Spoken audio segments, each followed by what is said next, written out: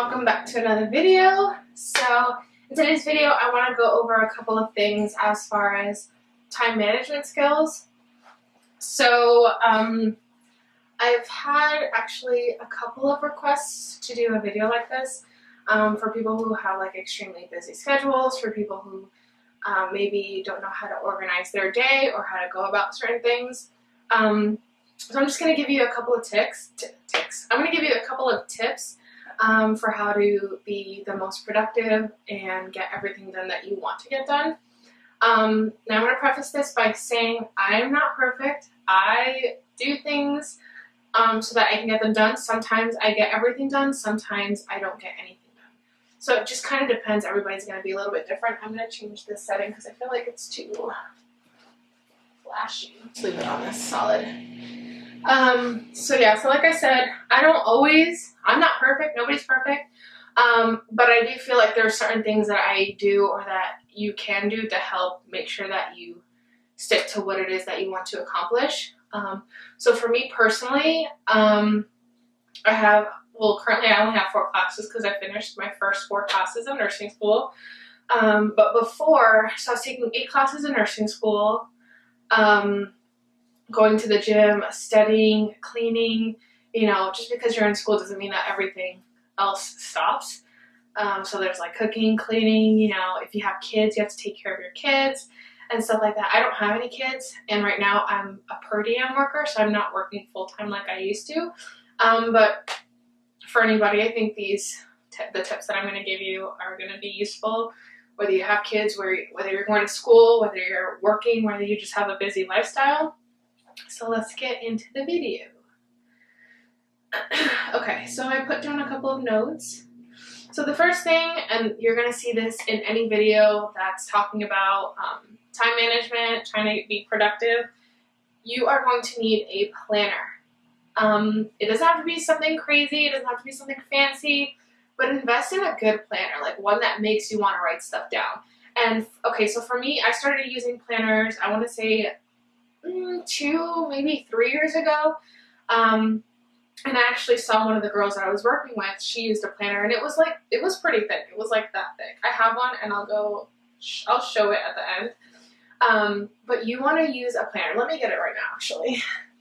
Okay. Can you see me? Okay, so this is my planner. It's like marbly. I think I showed it in my nursing school supply haul video. So it's like a pretty pink and gray marble one. I got this one from Staples for, I want to say $20, but if you go on staples.com, they usually have coupons.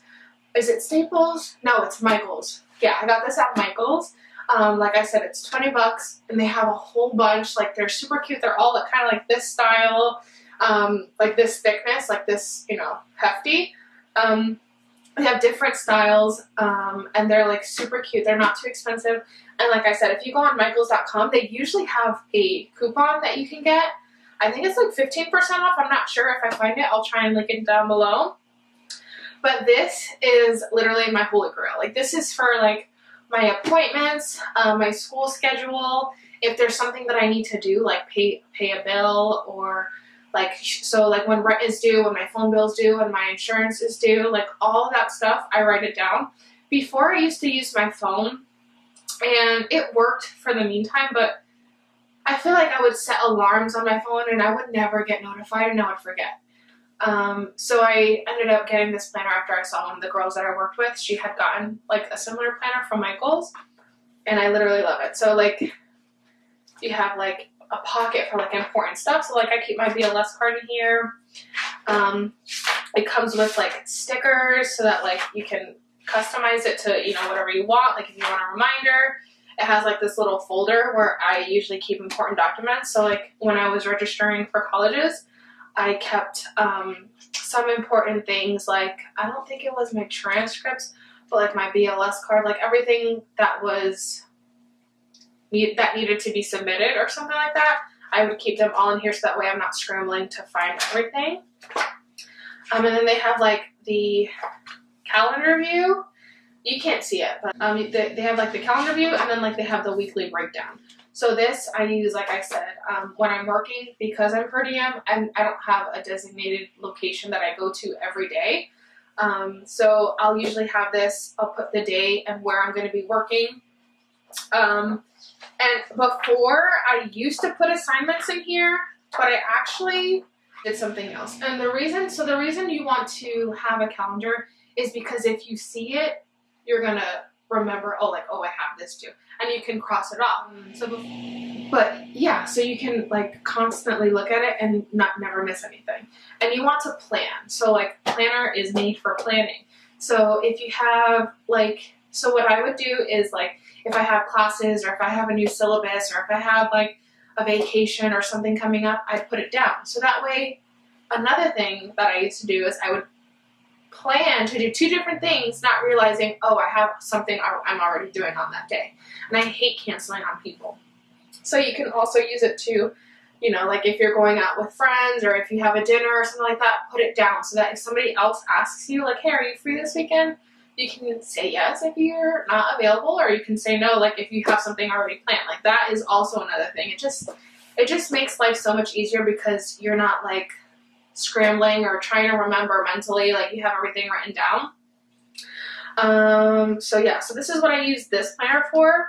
Now, before, when I first started nursing school, like I said, I would put my assignments in here. And then I found it to be a little bit too much because there's so many assignments that I have for so many different classes. Like I said, I was taking 8 classes, so that was like a lot of stuff that kind of just took up too much space in my calendar. So I actually ended up buying this. It's a notebook. It's like a little notebook that says gather your thoughts. I got this from Target, and this is where I put my assignments down. But for here, like I'll write down all my classes. So like for this one, so for here, like I'll have all my classes. So the first one's health promotion, and then I have my 2 assignments. And how you do this, or how I do it, is it goes based off what's due first. So like, let's say next week, I already have my stuff for next week. So I'll go to a new page, and what I'll do is I'll look at, so this is specifically for my classes. So if you're in school, I recommend doing this or using your planner, just something to keep you a little bit organized. So what I'll do is I have Canvas that we use for my college. And what I'll do is I'll look at the Canvas and I'll look the week that's coming up. So like if today is Saturday, I'm going to look for next week. So Monday, Tuesday, Wednesday, Thursday, Friday, all the way to Sunday. And I'm going to write everything down that's due based on what's due first. So that way I know I have to do this one first. Then I'll do this one next, you know? So that way you're not like, oh, I did this one, but this one's due tomorrow. You know what I'm saying? So it kind of keeps you a little bit more organized, and it just ensures that you're not going to submit something late. So like I said, and then once you do them, I highlight it off. So that way I know that I already did it. And this also, I think mentally, like it's like, okay, like I'm getting everything done. Like it's so satisfying, literally like highlighting everything off. I'm sorry if you hear like the blow dryer or like anybody. It's Saturday and we're all in quarantine. So another thing that you want to do in order to remain productive and get everything that you want to do is goal set. So like this can be either short-term goals or a long-term goals. You can write them down, write them in your planner, write them in your little notebook, and when you get to that goal, cross it off. You know, like it's so much easier to forget one of your goals if you're not seeing it constantly. So like if one of my goals is to let's say for school, like finish my project early. If I see it every day, I'm going to constantly be reminded, hey, like finish this. But if I don't see it, then I'm going to forget, and then I'm not going to be able to get it done as fast as I wanted to do. Or like, let's say you wanted to be consistent in the gym, which is one of my goals too. You write it down, you see it constantly, and when you see it, you're like, it kind of holds you accountable. So like if you're mentally like, oh, I want to go to the gym, and then you don't see it anymore, you can get caught up in other stuff throughout the day because everybody lives a busy life. But if you see it, it's kind of like, okay, let me go to the gym because you see it. So it's also kind of like a motivator when you write stuff down. I'm gonna feel good. Like, recently, ever since the gyms have been opening back up, I've been going to the gym 5, sometimes 6 days a week, just depending. And before it was kind of hard for me because I feel like I had so much schoolwork that I couldn't do anything else. I couldn't hang out. I couldn't go to the gym. I couldn't like even go to the store to get groceries. But this is where time management comes in. And I'm gonna touch a little bit on like specifically people who are in school and like stressing. So how I do it. So like the first 2 weeks of school, I was like always in this room. I never went out. I didn't go anywhere. I didn't go to the gym. I didn't work out. I didn't go for walks. Nothing. I was literally in this room from morning to night. And the 2 weeks that I did that, I was exhausted. And I feel like I wasn't able to get anything done. But you have to give yourself pockets of time to enjoy life, no matter how busy or how chaotic your schedule is. So now, and I feel like I'm so much more productive when I give myself free time away from school, away from any responsibilities. So like in the morning, I'll do my classes. Right after class, I'll like go over some lectures or I'll go over some notes or I'll do some assignments.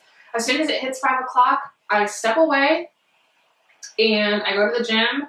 And I work out, I come back, take a shower, hit the books again, like for an hour. Then I come out of the office and I'll like, talk with my sisters. I'll like blast, like, you have to learn how to like not be so like stressed. And I know it's so hard because I'm the type of person that gets anxious when I have so many things going on and I'm not working on them.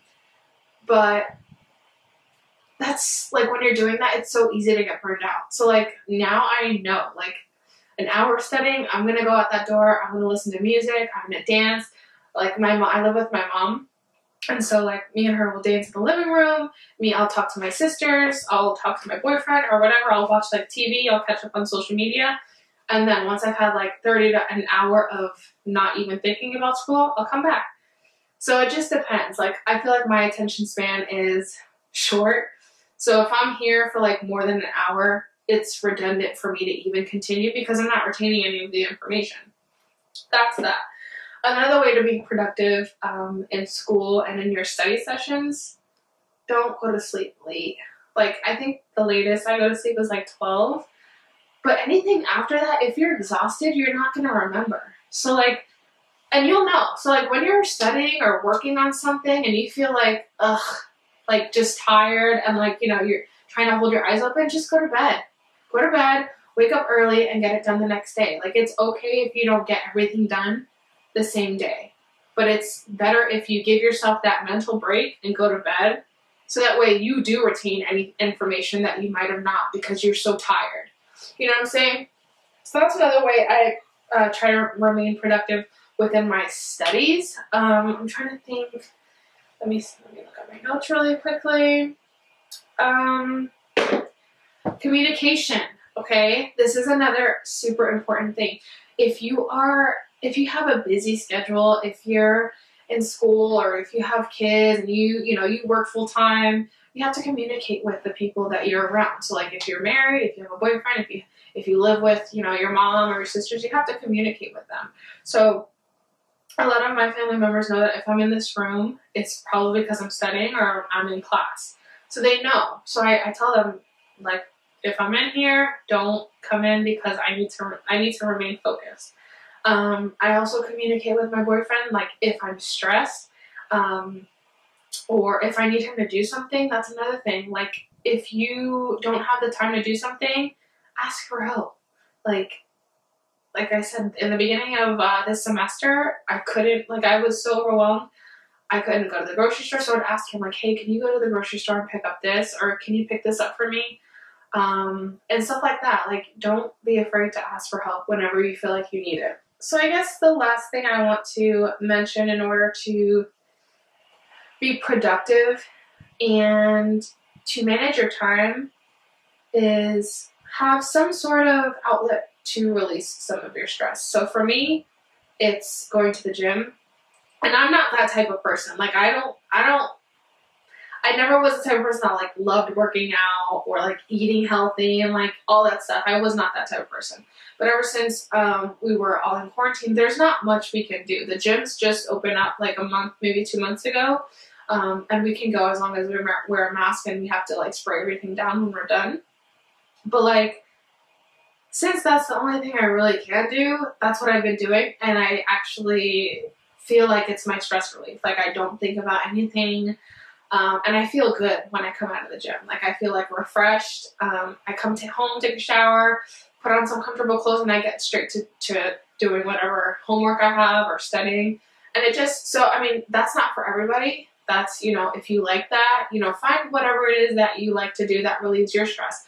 Another thing that I do that like is kind of like my zen, and some people like think it's weird, but like when I have a test, the day of, like I wake up, you know, whatever early, just like a normal early, not like early to study, but I wake up early, take a shower, I do my makeup, like I'm just like in my zone, because if by that time I don't know, or if I don't remember anything, then there's no way I'm gonna get that information in my head in 30 minutes. So I just like to relax, do whatever it is I have to do, and then try to come into the test as anxious-free, because I get very bad test anxiety.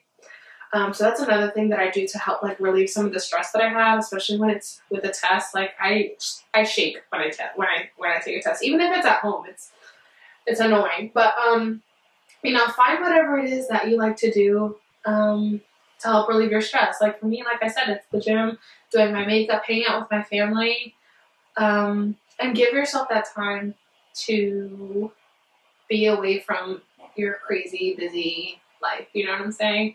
I don't know if I mentioned this, but being organized. This is also, I think this is going to be the last thing that I talk about, but being organized. You have to be organized in order to be productive and to manage your time well, because if you're not organized, then everything is just going to be out of whack, even mentally. So like Sundays, like usually at the end of the week is the time that I give myself to like clean everything.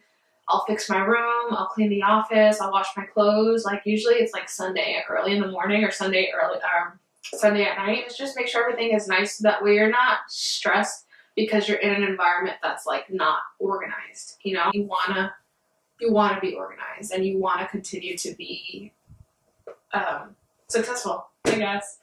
I